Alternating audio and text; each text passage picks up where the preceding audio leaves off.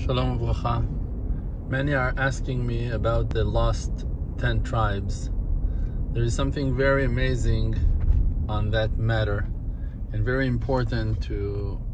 make everyone aware of, and as much as we can to assist people to understand the real operation that goes on here on earth. So the people of Israel, when we went out of Egypt around 3,000 years ago, we were chosen by the Creator, the maker of the world, to be those ones to receive the laws of the Torah and all the blessings that comes with it. For us to use that wisdom as a tool to illuminate the lives of all the rest of the nations, to be a light to the nations, it's written. And we took that upon ourselves and went. After long journeys and a lot of sufferings, we conquered the holy land of Israel that we been promised by Hashem to receive by the merit of Abraham, Yitzchak and Yaakov. And definitely Esav was not inheriting the Holy Land, and definitely Ishmael was not inheriting the Holy Land, as the Torah itself testifies. Now, after a little bit less than 1,000 years since we came to the land of Israel, the kingship of Ashur, the Assyrian, exiled 10 of the 12 tribes out of the land of Israel, and they so-called have been disappeared from our eyes, from our awareness. They have not kept the laws of the Torah as the tribes of Yehuda and Binyamin that left in the Holy Land under the kingship of King David. The people who stayed with King David and his kingship enjoyed, after around 1,000 years, to the building of the temple by King Shlomo,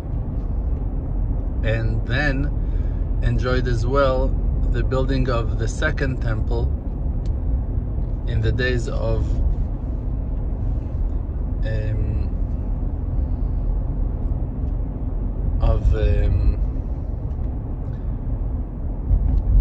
in the holy days of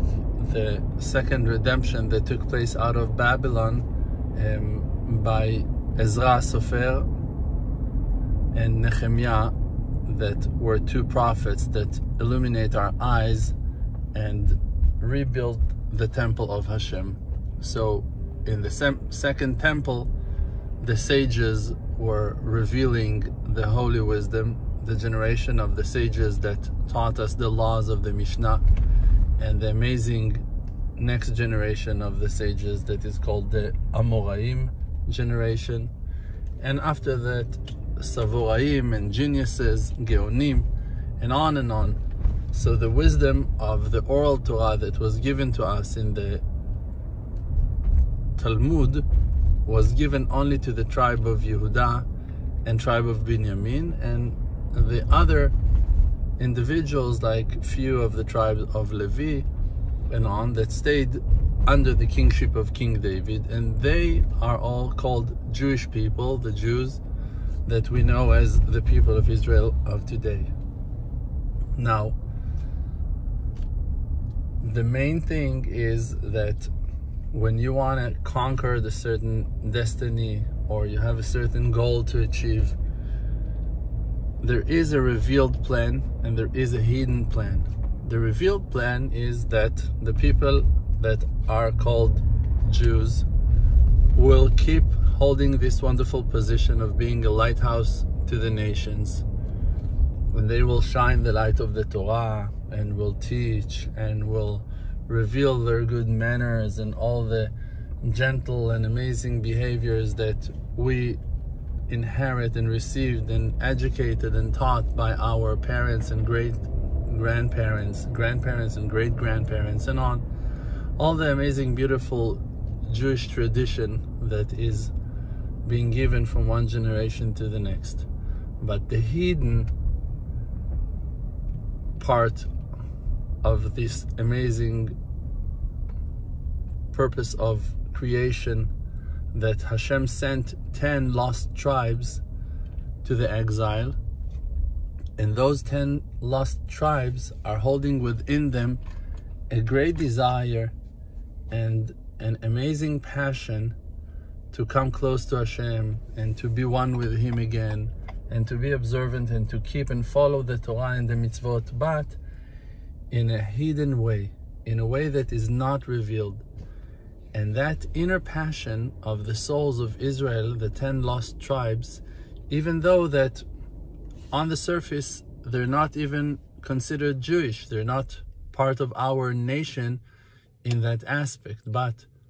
in a hidden way they are part of that tree of life that is the great family of Yaakov. And our siblings of the 10 tribes are not different than us, and we're not better than them in any way. And that thing means that in one day the Mashiach will come, and as a mother bird will tweet to its chicks, to its babies, and they will all wake up. Mashiach ben Yosef will call from the right, Mashiach ben David will call from the left, and all the babies will wake up and will remember who they really are. And when that thing will take place and will happen, everyone in the world will suddenly recognize and grasp and understand the hidden purpose of our creation. Suddenly, hundreds of millions of people will recognize their true identity to be the people of Israel, to be the lost and forgotten tribes. And they will all desire to come back to the homeland, and they will all be super protective and in brotherhood and friendship with the Jewish people that are the revealed nation of Israel. And together we will cooperate and bring the world to its purpose for the complete redemption of the whole wide world, for us to be the source of light for 70 nations, and for us to shine the light from outside and from within, in a revealed way and in a hidden way. When everyone will wake up to understand who they really are and what is their real position and purpose in life, we will be able to bring back the crown to our King and to be the real defenders of the crown and defenders of the heavenly kingship of Hashem, our God, the Almighty. And may we see that with a happy heart and a wishing soul in our days. Amen.